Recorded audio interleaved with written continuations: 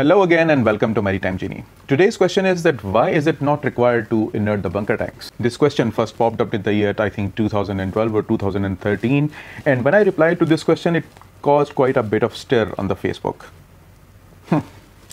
Well, and to my entire surprise, I was looking for the answer of the same question on the internet, and internet is filled up with the answers that did not satisfy me much. That is when I decided to make a video about this topic. I will try to answer this question in a very simple and straightforward manner. For the purpose of this video and for the purpose of making all of you understand it more clearly and easily, I have also downloaded the MSDS sheets of MGO and IFO, that is from 180 to 380 centistrokes, and I'll show all of these as references on the screen as the video progresses.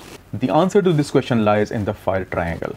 A fire triangle consists of three things. It has to be fuel, it has to be oxygen, and then of course there has to be a source of heat or flame. If we eliminate any one of them, the fire triangle breaks and there is no further chance of a fire or an explosion.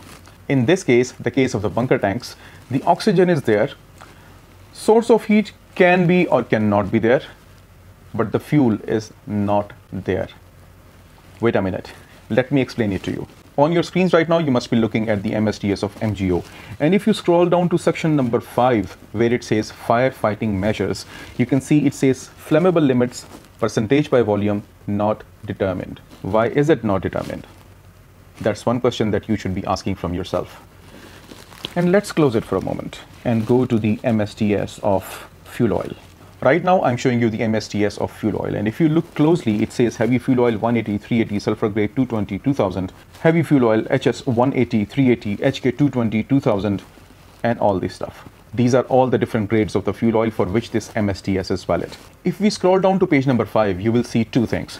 First of all, flammability, solid gas, not determined, not measured.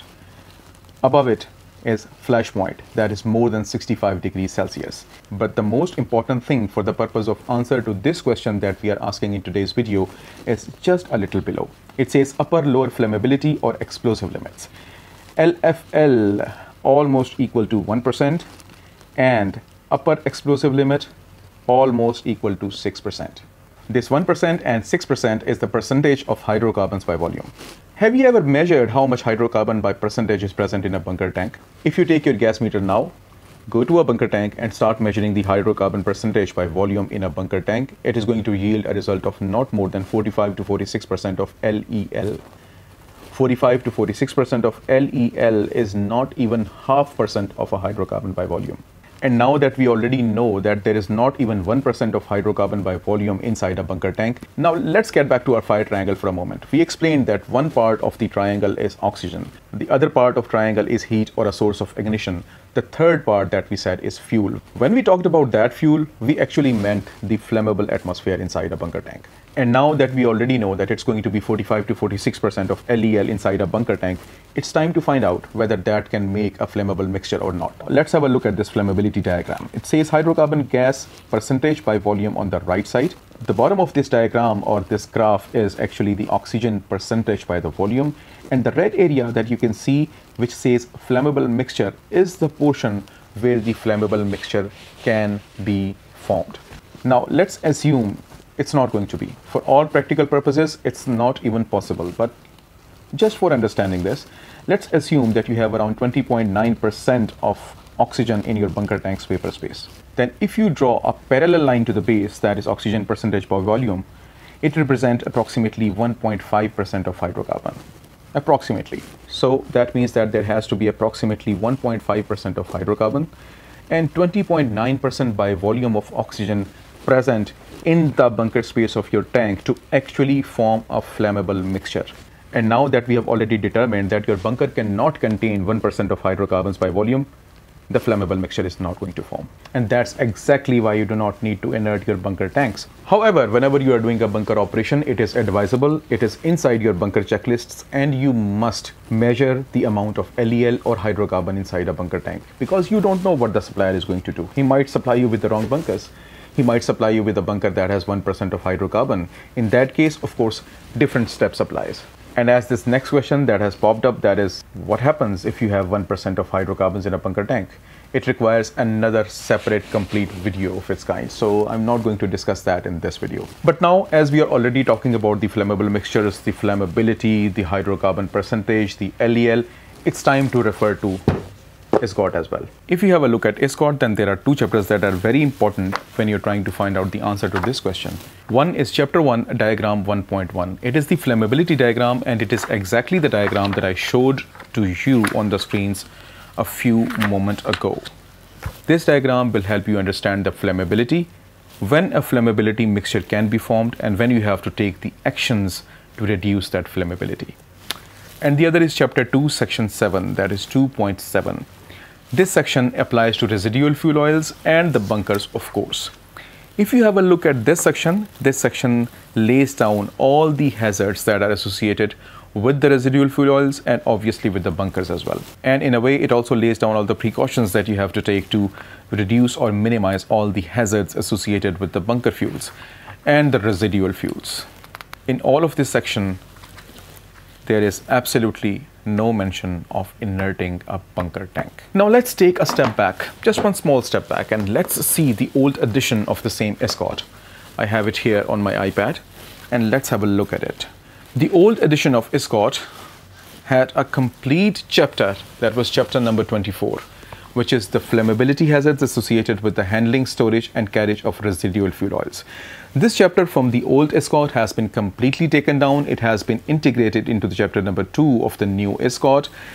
But there was one thing that was mentioned in chapter number 24 of the old ISGOT, which is not mentioned here on the chapter number 2 of the new ISGOT.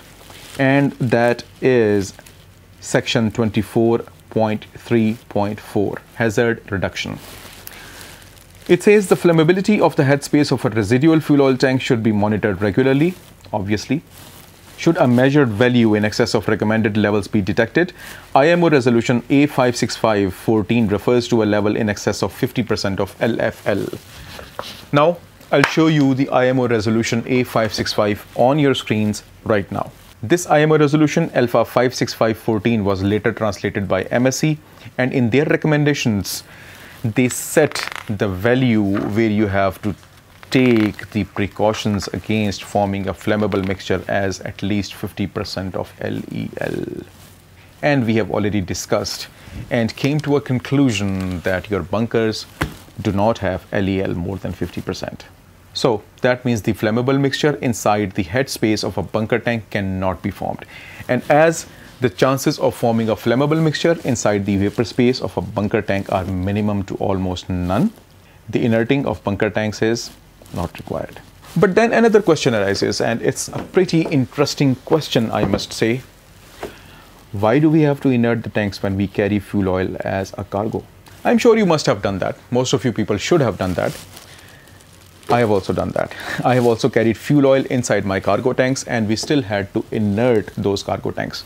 Well, the answer is very simple. When we are on ship, we do not just follow the regulations laid out by the IMO or by the company. We follow all sorts of safety regulations that are even laid by the charterers and even by the terminals. According to the IMO, there is no need of doing that. If we talk about the company regulations, then I'm sure your company must have the guidelines that how to discharge fuel oil without running the inert gas plant. But, and it's a big but, when it comes to charters and terminals, 99.99% of charters and terminals want you to inert your cargo tanks for the purposes of extra safety. And we have to follow them.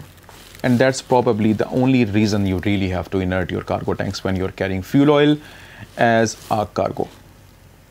Well, that brings us pretty much to the end of our video, and I really hope that it must have been helpful in some way. If it was, don't forget to give me a thumbs up, and don't forget to subscribe to our channel for more content of this kind. In case you have any questions regarding this video, anything that you might need to ask or need to say about the content that was in this video, feel free to mention all of that in the comments, and I'll be very, very, very happy to reply. And please, I request all of you, do not send me messages on WhatsApp. Please write everything down in the comment section. I will reply it over here If there has to be a discussion, make it fruitful. Make it fruitful not for yourself, not just for me, but for all the readers. That's it. That's it for today's video. Take very good care of yourself and happy learning.